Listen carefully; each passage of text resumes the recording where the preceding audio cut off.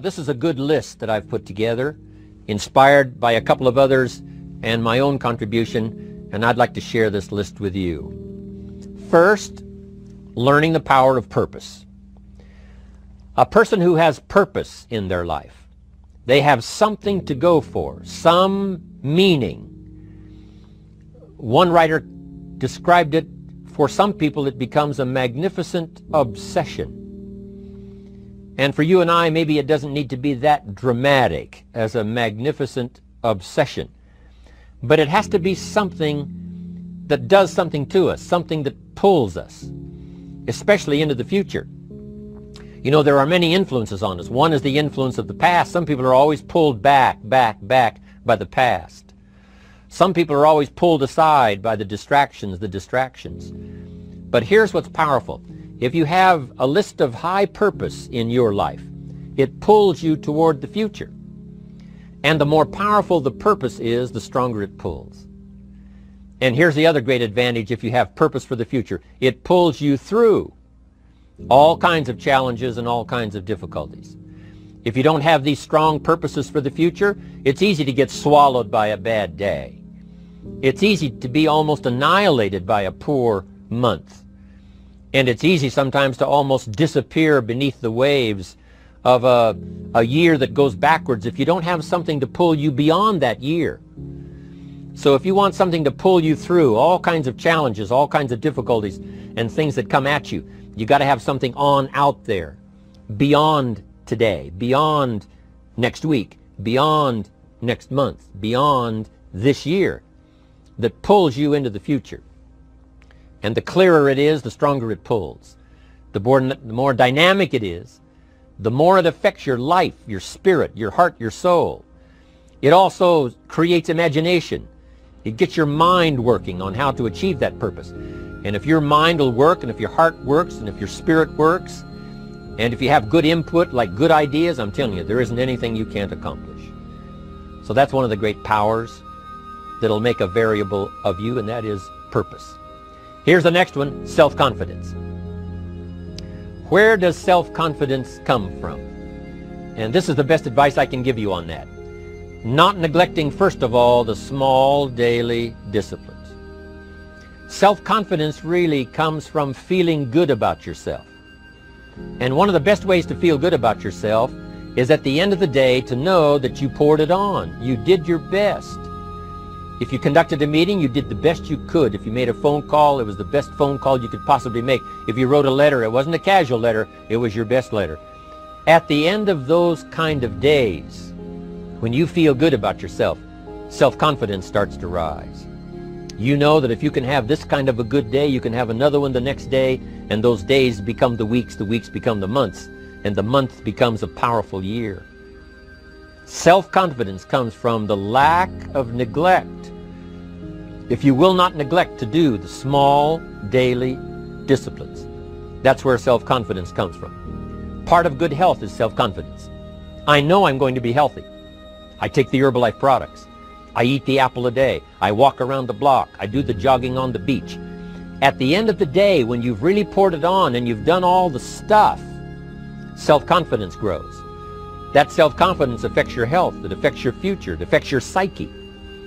So this is true. One of the great powers is self-confidence. Self-confidence means willingness to do whatever it takes to achieve. Some people say, well, I'll do it for a little while and see what happens. You know, I'll try a couple of things. If that doesn't work, I'm out of here. And all of us know that that kind of person doesn't have much of a future. But if you're willing to do whatever it takes, if I have to learn a couple of things, I will learn those things. If I got to learn 5 or 6 things, I'll learn all 6. If I have to take an extra class, I'll take an extra class. If I've got to read the books, I'll read the books. If I have to consult with people who know more than I know, I will do the necessary consulting. Whatever it takes, I will do. That starts to develop unbelievable self-confidence. Self-confidence also comes from the ability to rise above your circumstances, to rise above what happens, the petty little things, the discouraging things that would sink everyone else's ship except yours, that would cause someone else to quit early in the day, but you keep going.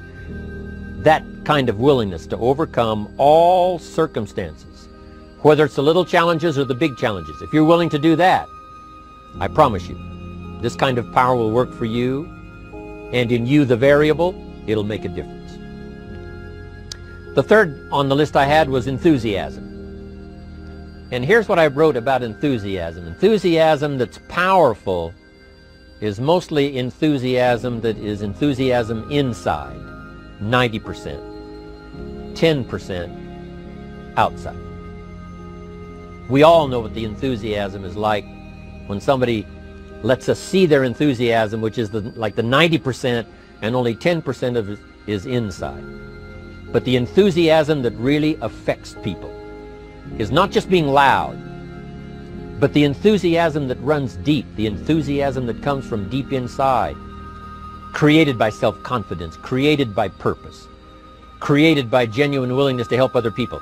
That kind of enthusiasm, knowing that you're going to get the job done, knowing you're going to affect people, knowing you're going to have testimonials flowing in from all kinds of directions. That kind of enthusiasm. A lot of it is quiet. A lot of it is unheard. And the 10% that's heard, it rings a bell. People call it genuine enthusiasm because they know that what you say in the outward display of your enthusiasm is only a small tip of the iceberg of the enthusiasm you feel inside that really motivates you to do the best job you can. Next on my list to help you become the powerful variable is expertise. Wanting to excel in all of the skills and settling for nothing less than an outstanding performance. If you're willing to be the best in your field, if you're willing to demand of yourself excellence in skills, to be the best that you can possibly be. In the training, do the best you possibly can. In doing a workshop, do the best you possibly can. Developing the skills of using your personality, developing the skills of language, developing the skills of influence, developing the skills of organizing. If you're willing to be an expert in all of the skills, Herbalife has the way for you to invest those skills and not only make a handsome living, not only make a lot of money, but if you would so desire and if it would be your purpose, a chance to make your fortune. Expertise, excellence in skills. Here was the next one on my list, making a powerful contribution to you, the variable, and that is preparation. Well prepared. And preparation, of course, involves a whole lot of things. A big share of our life is preparing, getting ready. When we go to the first grade in school, we're just preparing for the second grade. After we've finished 2 grades, the 2 grades prepare us for number 3. Sometimes it seems like a long, excruciating time. And the time will just seem like it'll never come when we can finally have the performance that we really want. But it takes time to prepare. It takes time to get ready. And the decisions you make in the preparation time, those are the decisions that last for a lifetime. Preparing to have a good day. It's that preparing, maybe the night before, maybe the couple of days before the day that you're going to put everything together. The preparation for a meeting means that you've taken it serious. The preparation for doing a workshop means you're serious about the workshop. You want to make the best contribution. That kind of preparation is important. But here's preparation that's very vital, and that is to prepare yourself for success. Life seemingly does not wish to waste success on the unprepared. Life says, why waste a fortune on this person? They're not prepared to do the right things with it. They're not prepared to use it wisely. If a fortune was bestowed upon this unprepared person, it would probably be wasted. The people that could have been touched won't be touched. What could have been done won't be done because this fortune will have been wasted on the unprepared person. So not only look for fortune, not only look for the promise, but prepare yourself and ask of yourself, what can I do to make myself ready? Because remember, life was designed not to give us what we want, not to give us what we need, but life was designed to give us what we deserve. Every value in life must be paid for, and those that pay are the ones that get it. It says those that give receive. Someone says, I wish to receive, I wish to receive. You don't have to concentrate on receiving. Just become a good giver. It says those that search will find. Someone says, well, I need to find some good ideas to help change my life for the future. Then to find good ideas, that doesn't come because you need them. It comes because you search for them. If you want good ideas, you got to go after them. You got to go to the class, you got to go to the workshop, you got to go to the training, go to the book, right? You got to go to the journal, right? Go where good ideas are being taught. Go searching, go looking, because good ideas are not going to be wasted on those that are not seeking, searching, well prepared.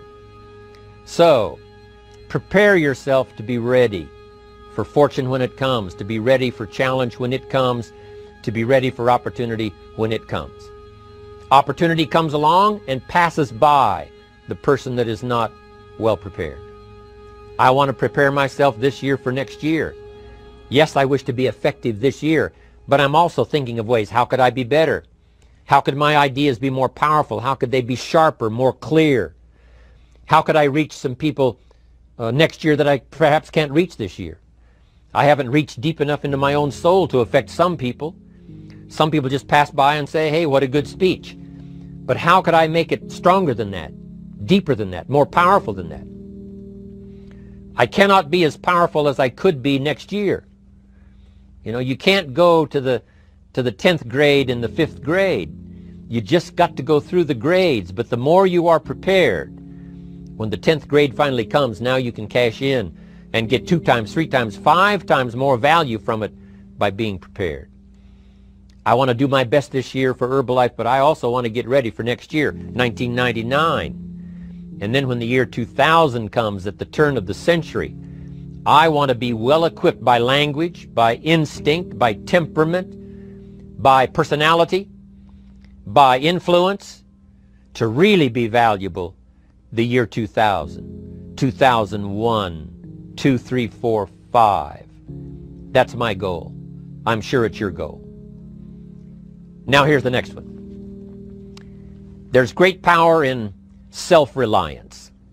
Self-reliance means you simply look mostly to yourself. It would be nice if someone just gave you this, gave you this, gave you this. It would be nice if everyone did their job exactly as they're supposed to do it. But here's what you've got to do. Primarily rely on yourself. Primarily say, I'm the person responsible. And I will learn the necessary skills so that I can help people learn their skills. If I need lots of people to do certain things to build my organization, that is what I must have. But I've got to be the final backstop. I've got to be the final one that people can rely on. So that if this is missed and this is missed, I can catch up. I can fill the gap. I can do the job. We have to do it when we conduct meetings. We have to do it when we conduct training. We have to do it when we're in a class of just a few. What someone might have missed, we're there to fill in. Self-reliance. Primarily, we're learning to count on yourself. So that you can do this. Never complain and never explain. Here's the next key power, and that's image. There's many parts to image. The image that others see you as, the image you have with other people.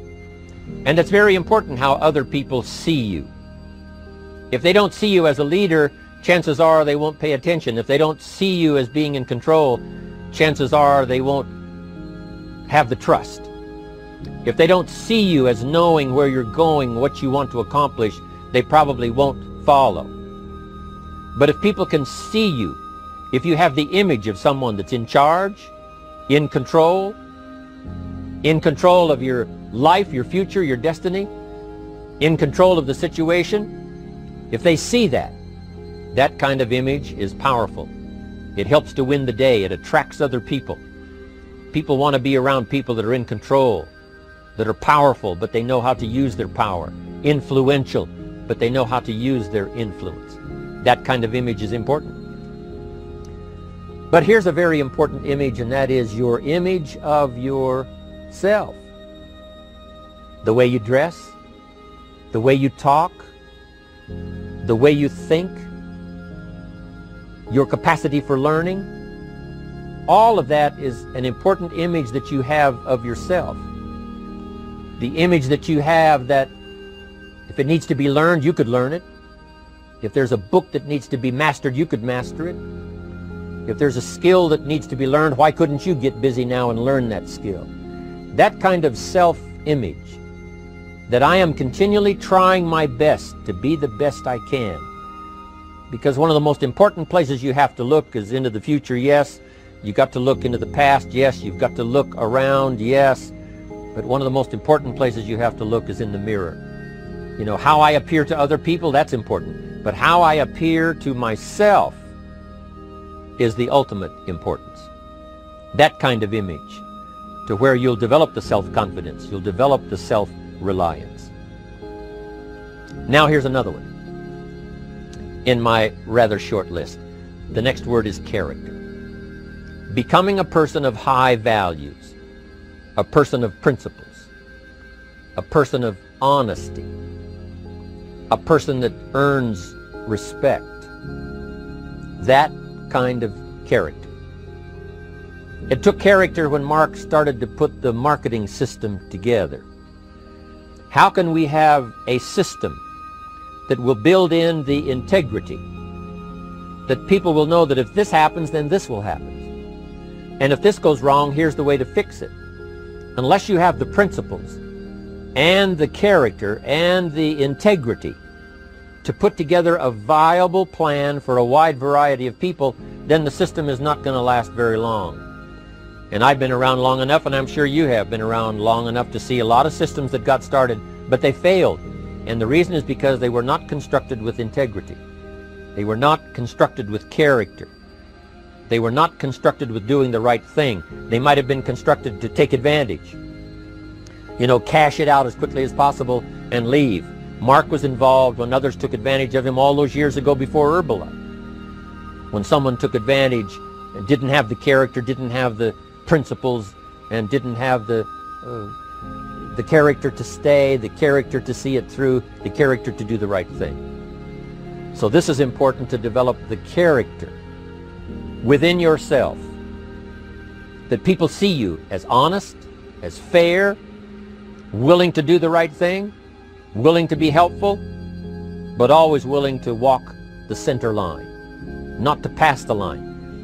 When we come to an opportunity like Herbalife, especially multi-level network marketing, it is so dynamic, it is so powerful, and it is so possible in fortune making that sometimes people want to speed up the process by cutting the corners, by neglecting to do the right things, you know, to cheat a little here, you know, cross the line just a little bit, because then, you know, it'll grow faster and you can cash in quicker. Not necessary here. Doing Herbalife right will build your fortune longer and stronger than trying to cut the corners and not doing it right. If we'll have the integrity that Mark had when he started it, and keep perpetuating that we will do the right thing by the marketing system, the right thing by a distributor who has a customer and they take care of that customer belongs to that distributor. That kind of integrity in the marketing system, the kind of integrity we have among each other, the kind of character we have to rely on each other, because here's what we cannot do. We cannot do this by ourselves. Mark's got to count on me. I've got to count on Mark.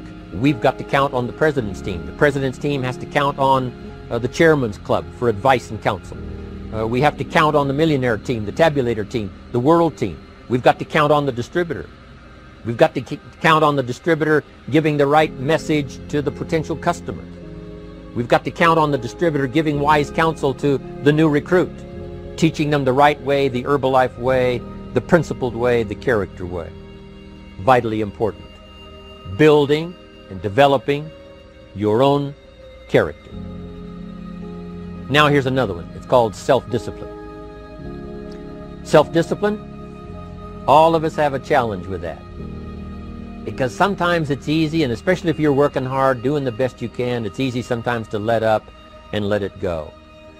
But remember, So many people, especially now that we're as big as we are around the world, are counting on what we do. At home office, they have to be careful. They have to be disciplined. It's easy for the person who ships the product from Herbalife says, oh, well, I'll wait until tomorrow to ship it. And then they go home and sleep like a baby. But the distributor who's waiting for that product doesn't sleep that night, or doesn't sleep when the product doesn't show on time. But if everybody will have the discipline to say, I will do the best job I can.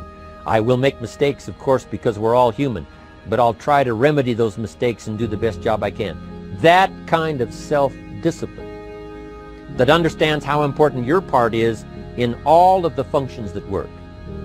Coming to work on the set here, HBN, there's so many people that play a part. And each one of the parts that are played is necessary to put on the broadcast, make it viable, make it real, make it powerful. Any couple of them missing, and it would be a disaster. But all of it put together, and it works like a charm. Each person developing the self-discipline to do their part, do their job. Here's one more, and that is the power of extraordinary performance and demanding of yourself excellent results. This is so important. If you want to live extraordinary, you must do extraordinary. If you want an extraordinary income, you must do extraordinary things. If you want an extraordinary fortune, you must go with the demands of what it takes to have that fortune. Mark has made such a fortune, it's almost beyond comprehension what the numbers really are. But guess what he has the satisfaction of knowing? He earned it all. If he'd have been lax in the performance, Herbalife would not be here these 18 years later. Herbalife would have been a footnote in multi-level history. But because he performed year after year, the 3rd year and the 5th year, and the 7th year and the 10th year, and the 12th year and the 15th year, and now performing well in the 18th year. I'm telling you, that's what makes it such a viable fortune for Mark personally, of course, because he did the job. If we would ask of ourselves that kind of performance, and you've got to ask it of yourself. You know, I can't ask it of you. I would try to inspire you. I would try my best to share with you what it might taste like, what it's like to finally make your fortune. It happened for me. But here's what you must do. You must demand it of yourself. Society does not demand that you not have a heart attack. But if you want to escape having a heart attack, you must demand it of yourself. Society doesn't demand that you take Herbalife and improve your health. You have to demand it of yourself. Society doesn't demand that you jog around the block every morning. But if you want good health, you must demand it of yourself. Society doesn't demand that you read a couple of books a week and improve your intelligence and your knowledge. That you must demand of yourself. Society does not demand that you build a financial wall around your family nothing can get through. That's not a demand of society. But you must demand it, if you wish it, you must demand it of yourself. Society doesn't demand that you learn a list of 10 skills.